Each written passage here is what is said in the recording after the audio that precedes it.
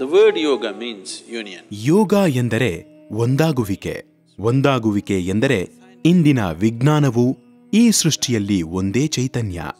ಒಂದು ಚೈತನ್ಯವು ಅನೇಕ ರೂಪಗಳನ್ನು ತಾಳಿದೆ ಎಂದು ಹೇಳುತ್ತದೆ.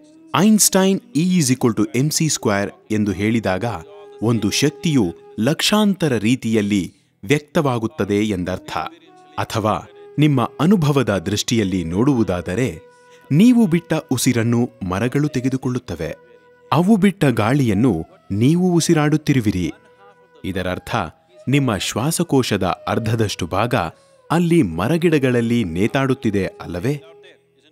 ಇಲ್ಲಿ ಪೂರ್ತಿ ಉಸಿರಾಟದ ವ್ಯವಸ್ಥೆಯೇನೂ ಇಲ್ಲ. ಕೇವಲ ಅರ್ಧದಷ್ಟು ಭಾಗ ಇಲ್ಲಿದೆ, ಇನ್ನುಳಿದ ಅರ್ಧ ಭಾಗ ಅಲ್ಲಿದೆ.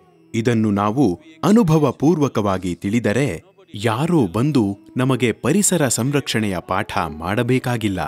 ಮರಗಳನ್ನು ಕಡಿಯಬೇಡಿರೆಂದು ಹೇಳಬೇಕಾಗಿಲ್ಲ.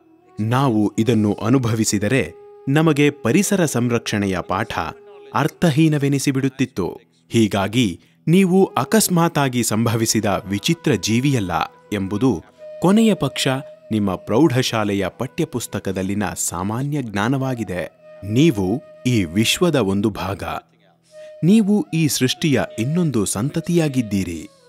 ಹಾಗಾಗಿ ಒಂದಾಗುವಿಕೆ ಎಂದರೆ ನಿಮ್ಮ ಅನುಭವದಲ್ಲಿ ಹೇಗಿರಬೇಕೆಂದರೆ, ನೀವಿಲ್ಲಿ ಕುಳಿತಿರುವಾಗ ನೀವೊಬ್ಬರೇ ಇರಬೇಕು. ಇಡೀ ಅಸ್ತಿತ್ವವೆಲ್ಲ ನೀವಾಗಿರಬೇಕು. ಹಾಗಾಗಿ ಒಂದು ನಿರ್ದಿಷ್ಟ ಮಟ್ಟದ ಒಳಗೂಡಿಸಿಕೊಳ್ಳುವಿಕೆ ನಿಮ್ಮಲ್ಲಿ ಸಂಭವಿಸಿದರೆ ಮಾತ್ರ ನೀವಲ್ಲದ ಯಾವುದನ್ನಾದರೂ ನೀವಾಗಿ ಅನುಭವಿಸಲು ಸಾಧ್ಯವಾಗುವುದು.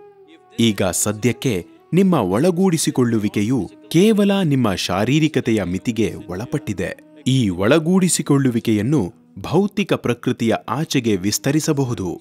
ಆಗ ನೀವು ಒಂದೆಡೆ ಕುಳಿತುಕೊಂಡು ಇಡೀ ವಿಶ್ವವನ್ನು ನೀವಾಗಿ ಅನುಭವಿಸಬಹುದು. ಇದು ನಿಮಗೆ ಸಾಧ್ಯವಾದರೆ ನೀವು ಯೋಗದಲ್ಲಿದ್ದೀರೆಂದು ನಾವು ಹೇಳುತ್ತೇವೆ. ಆದರೆ ಈ ಯೋಗಾಸನಗಳು ಏಕೆ? ನಿಮ್ಮಲ್ಲಿ ಕೆಲವರಿಗೆ ಗೊತ್ತಿರಬಹುದು, 70ರ ದಶಕದಲ್ಲಿ ನಿಮ್ಮ ಟಿವಿಯನ್ನು ನೋಡಿದ್ದೀರಿ. ಟಿವಿಯೊಂದಿಗೆ ನಿಮ್ಮ ಮನೆಯ ಮೇಲೆ ಒಂದು ಅಲ್ಯೂಮಿನಿಯಂ ಆಂಟೆನಾವನ್ನು ಹಾಕಬೇಕಿತ್ತು. ನಿಮಗೆ ನೆನಪಿದೆಯೇ? ನೀವು ನೋಡುತ್ತಿದ್ದಂತೆಯೇ ಇದ್ದಕ್ಕಿದ್ದಂತೆಯೇ ನಿಮ್ಮ ಟಿವಿಯಲ್ಲಿ ಬುಪ್ ಬುಪ್ ಎಂದಾಗ, ಆಗ ಯಾರೋ ಒಬ್ಬರು ಮನೆಯ ಮೇಲೆ ಹೋಗಿ ನಿಧಾನವಾಗಿ ಸೂಕ್ತ ರೀತಿಯಲ್ಲಿ ತಿರುಗಿಸಿದಾಗ ಮತ್ತೊಮ್ಮೆ ಪ್ರಪಂಚವೆಲ್ಲವೂ ನೀವು ಕುಳಿತಿರುವ ಕೋಣೆಯಲ್ಲಿ ಬರುತ್ತಿತ್ತು. ಹೌದಲ್ಲವೇ? ಕೇವಲ ಅದನ್ನು ಸರಿಯಾದ ಕೋನದಲ್ಲಿ ತಿರುಗಿಸಿದಾಗ ಟಿವಿ ಸರಿಯಾಗುತ್ತಿತ್ತು. ಇದೂ ಕೂಡ ಹಾಗೆಯೇ. ನಿಮ್ಮ ಶರೀರವನ್ನು ಸರಿಯಾದ ರೀತಿಯಲ್ಲಿ ಹಿಡಿದಿಡಲು ನೀವು ಕಲಿತಾಗ ನೀವು ಇಡೀ ಬ್ರಹ್ಮಾಂಡವನ್ನು ಅದರಲ್ಲಿ ಕಾಣಬಹುದು. ಇದೇ ಹಠಯೋಗ.